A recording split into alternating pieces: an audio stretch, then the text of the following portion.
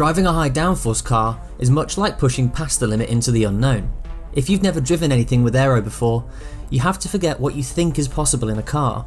To benefit from all that downforce, you must push beyond the point at which mechanical grip would start to fall away from you, and hope that the team in the wind tunnel know their stuff. Like a portal into another dimension, a whole new world of grip is at your fingertips. This is known as aero grip.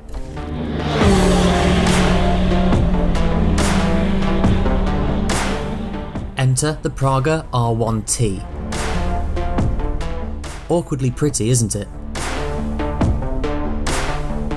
Supercar Driver has followed Praga's journey and re-entry into the UK motorsport scene closely for some time, but this was our first opportunity to test the turbocharged version of their R1 race car. So what is it exactly?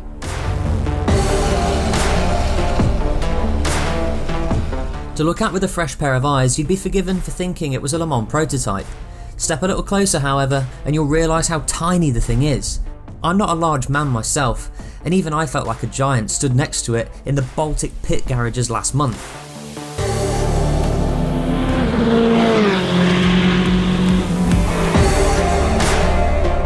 The R1T draws many cues from world-leading race cars. Its full carbon monocoque forms the basis of its design, coupled with lightweight carbon body panels and a Renault Alpine F4R Formula 2 litre turbocharged engine. For its minuscule platform and footprint, bolting a 380 horsepower engine pulling 410 Nm of torque to it almost sounds as sensible as lighting a match near an atomic bomb. But hold that thought, it's far more accessible than you might think.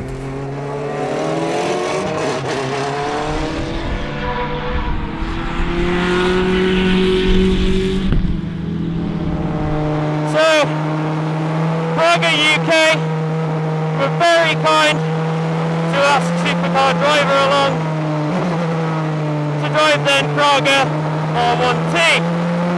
This is the first chance we've had to get behind the wheel. We've heard a lot about it and they were keen to get us out in the car.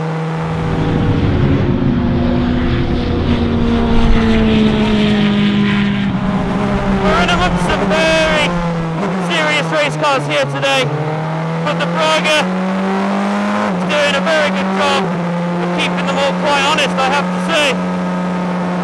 From where I'm sat, it's very reminiscent of a LMP2 car. I'm sat in a very small carbon monocoque chassis. Everything's carbon on this car, hence why it weighs only 620 kilos. It's quite remarkable.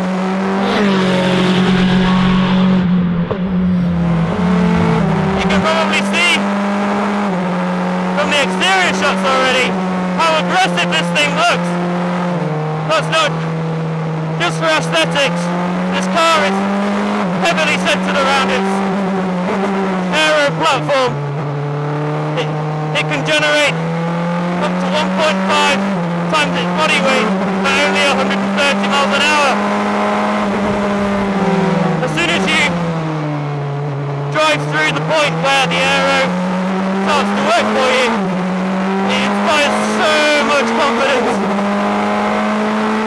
Braking very late into Redgate Corner, accelerating hard from behind this Cup car.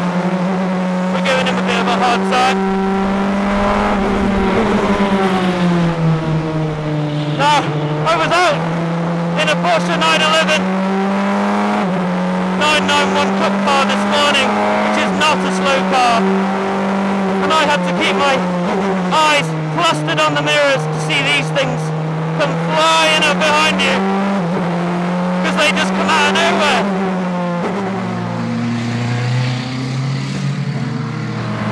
I can brake so late, so deep into some of these corners. Coming out of Redgate, hard on the throttle, up into fourth, up into fifth, that's flat, all the way through Graders. Oh, that is bloody quick. I'm told it can generate 3G in the corners. And by the way, my eyeballs are trying to exit my skull at the moment. I have absolutely no reason to doubt it.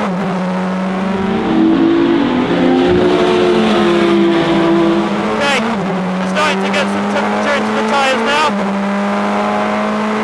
That means we can start to push on a little bit more. Everything's so direct. I'm just thinking about where I want to get the car on the circuit, and I can just point it anywhere I want. I'm using a sequential gearbox to flick it through the gears. I don't have to press the clutch pedal. I just bang it down through the gears, and it's there. I'm having to lift up brake, like a typical prototype car. It's a car you look at from the outside and think it's really quite intimidating. I have to admit, I was a little bit before I got in. This is proper race car stuff. However, having spent a little bit of time in the car now, it just builds so much confidence.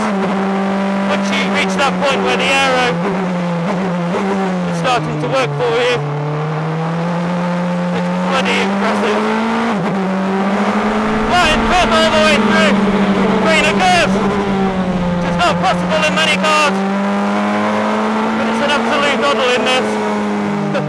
One of the most shocking elements of this car is the rate it catches up with others. You think, okay, there's a bit of a gap, that'll be a long way off. No, before you know it, you're really catching another car, a fast car, at a real rate of knots.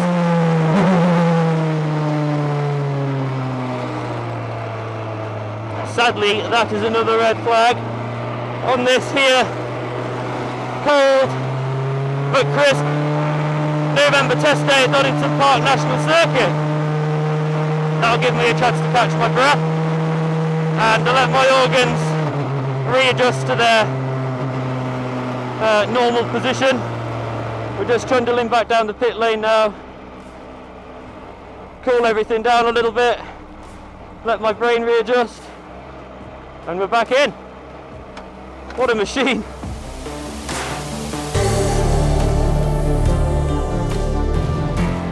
Praga has big plans for 2021. Mark Harrison, the MD of Praga UK, is a passionate and ambitious fellow. You can tell he lives and breathes this brand. Mark, so I've just got out of the car.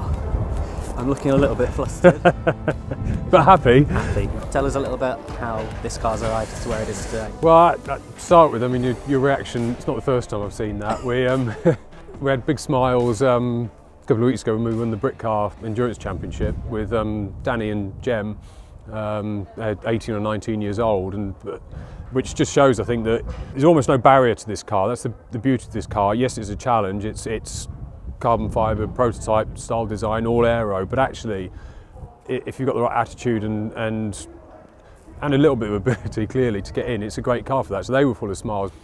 Tell us a little bit about the plans for next year. So we're moving from this year where we've had 3 cars racing in Supercar with a mixture of experienced drivers and relative novices, and we've seen the potential there.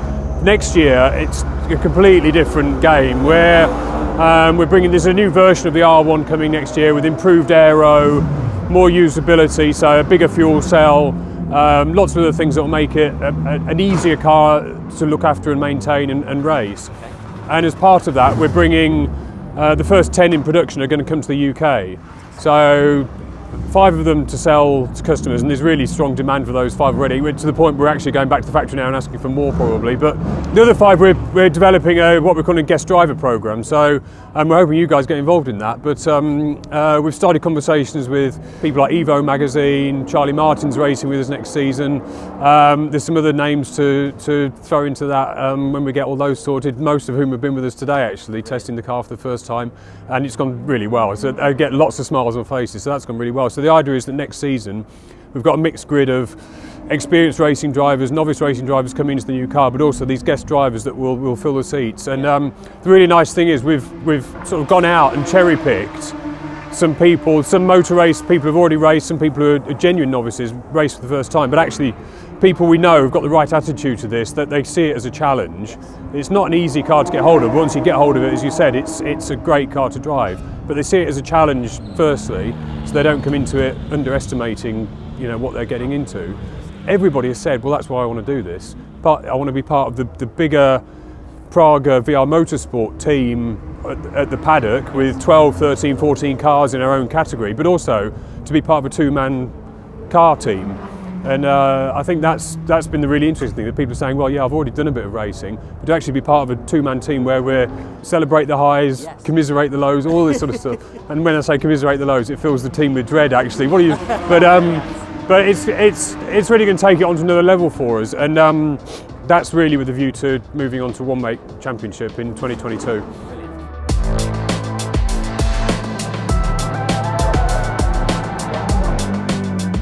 For our first chance to drive the R1T, it was truly extraordinary to see what Praga have achieved. Witnessing the reaction of the other drivers as they jumped out was difficult not to reciprocate. You simply can't help but wear a giant grin on your face. Novice or not, have a go in one of these things and I'll eat my hat if you don't do exactly the same.